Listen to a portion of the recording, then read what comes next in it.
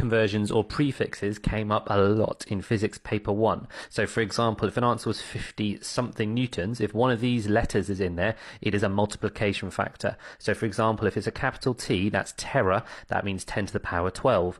Giga is 10 to the power 9, mega is 10 to the power 6, or a million. Kilo is 10 to the power 3, or to make the number smaller, you can have a negative index, which means centi, 10 to the power 2, milli, 10 to the power minus 3, or micro, 10 to the power minus 6. Nano is the smallest, 10 to the power minus 9.